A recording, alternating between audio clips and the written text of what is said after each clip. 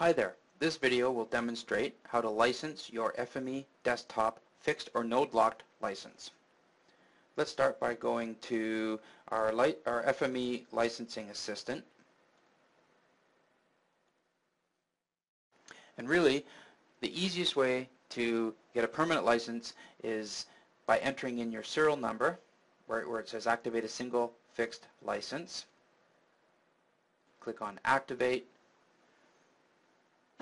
And there we have it. We've been licensed. Let's just double check that we did get a license, and we do that by opening up, let's open up FME Workbench.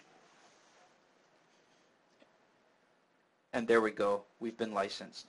Another way is if you had sent your information, your 10-digit registration key number to codes@safe.com, and they then send you a license file back. What you do is you take that license file and save it. We'll go back into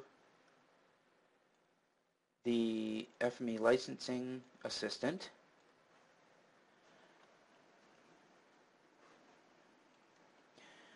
And we know that we've got a license that's already been provided by Safe Software, so we'll click on there and then we'll browse for where we put that license file. Click on activate. And we're licensed. Simple as that.